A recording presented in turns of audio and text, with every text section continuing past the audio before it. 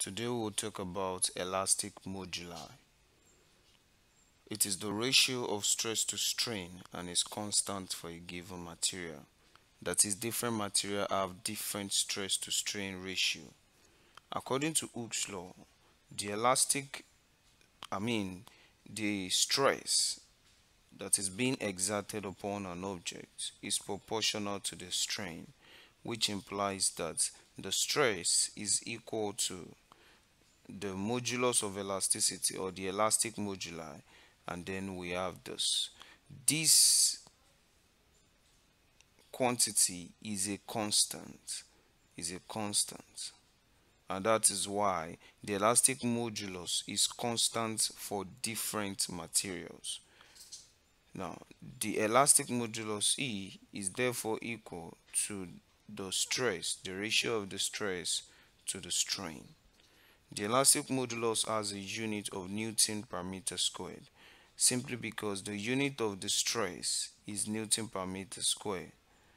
Newton per meter square. Stress is force over area, and the strain, its unit is extension, because strain is the fractional increase in the length of a material, and then the strain is the ratio of the extension to the original length. The unit of original length is meters, and the unit of this is meters, so it tends to cancel out. So the unit of elastic moduli is Newton per meter square. Now let's talk about the different types of elastic modulus. There are three different types: the Young's modulus, the shear modulus, the bulk modulus.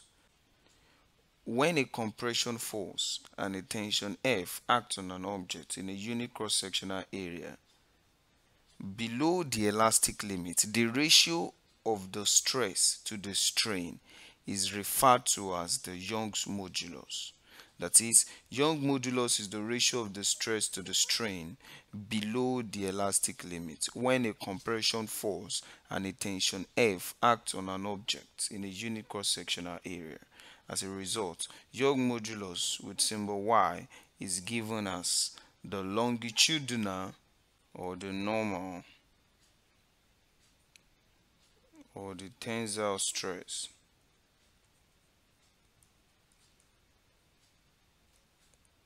all over. The same thing, longitudinal, normal, tensile, but we are going to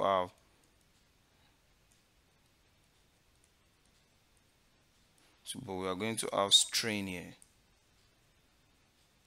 since it is the ratio of stress to strain, but in this case it is the longitudinal or the normal or the tensile stress to the longitudinal, the normal or the tensile strain. So you can use anyone. You can use tensile stress over tensile strain.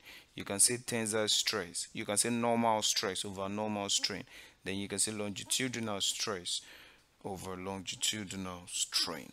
The Young modulus depends only on the composition of objects. It does not depend on the size of objects. The reason is because the Young modulus, okay, suppose that a material, the balloon, suppose that you exert a stress on this material, normal stress on this material, the molecules of this material are the ones that will be affected. If the material compresses like this, it is because the molecules rearranges themselves in order to form a flattened substance. As a result, the Young modulus does not, it only depends on the composition of the object. It does not depend on the size or the shape of the object. Let's talk about shear modulus. The shear modulus is the ratio of the shear stress to the shear strain. I talked about shear stress in this video. Check this video. You will learn a lot about shear stress. Suppose that we have a rectangular block that looks like this. I will use the dotted lines for the original shape of the block. If you exert a tangential force. I talked about shear stress. If you check this video, you will really learn a lot. You will understand what I mean by a tangential force. If you exert a tangential force on this block, it will shift a little bit like this to this position, so we can have a new block, the same block but in different dimension. So we can have it like this. If you have just exerted the force, so there is an opposite force here that makes it looks like this. So to form, yes, so we can have something of this nature. All right, so this is the new dimension of the block because you have exerted the tangential force on the material. As a result, there will be a change in length in this place. There will be a change in length. Let's call it delta x. Let's call this delta x. This delta x. Then we have, let's call the original height. The original height of the material. Let's call that h. Then, since the material has been displaced through a particular angle, let's call that angle theta. Now it means that the shear modulus, which is the ratio of the shear stress to the shear strain. Shear stress is the tangential force per unit area. So all over the shear strain. The shear strain is the ratio of the extension, which is the change in x, to the height of the material, which is h.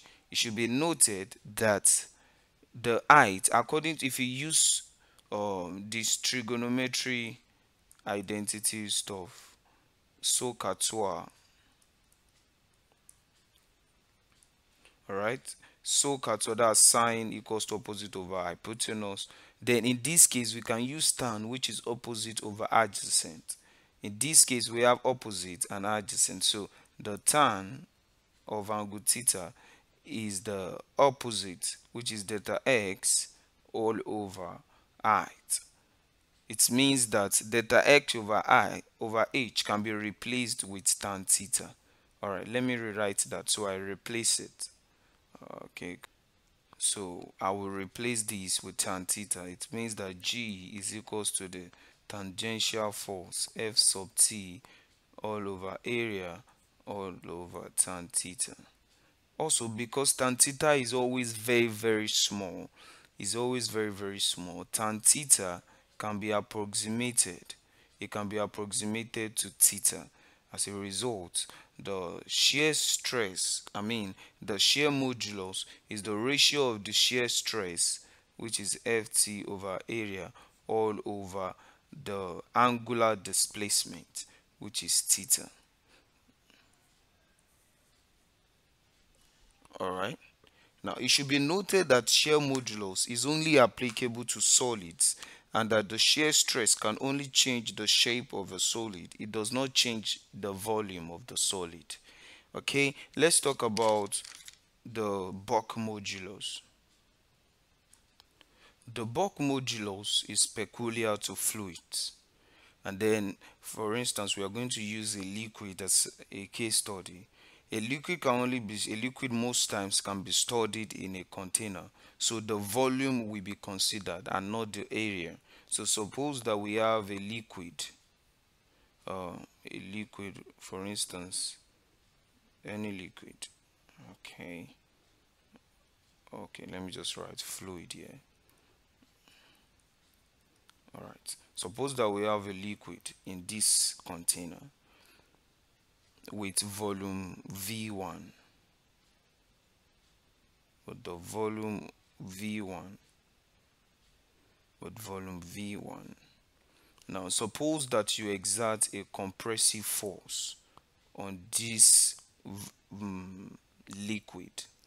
If you exert a compressive force, the compressive force is meant to compress it. It means that the volume of the material will be decreased. That is to say, V1 will be greater than V2. since the volume is decreased. Now it means that the change in the volume, will be equal to V2 minus V1. Change is the new minus the old. So that is to say, this will give us a negative value, a negative change in volume, because the volume is decreased. Now it should be noted that the normal force per unit area applied to the fluid is called pressure. It's called pressure. That's the definition for pressure. Now in this case, the pressure can be referred to as the volume stress. The volume stress occurs when considering fluid. For instance, when an object is immersed in a liquid, the liquid will exert a uniform force that is perpendicular to any surface of that object.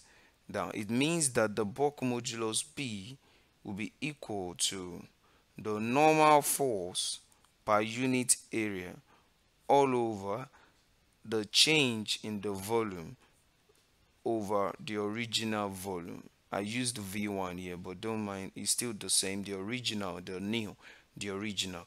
So physics is about terms. You need to be able to define your terms. So the change in volume is negative, so we can have negative sign here. It's very, very important.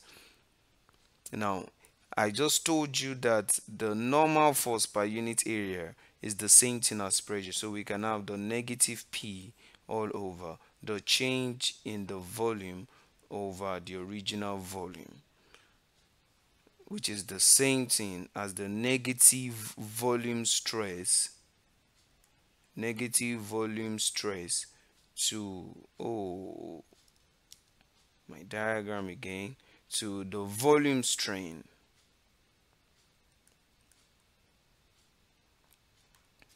All right.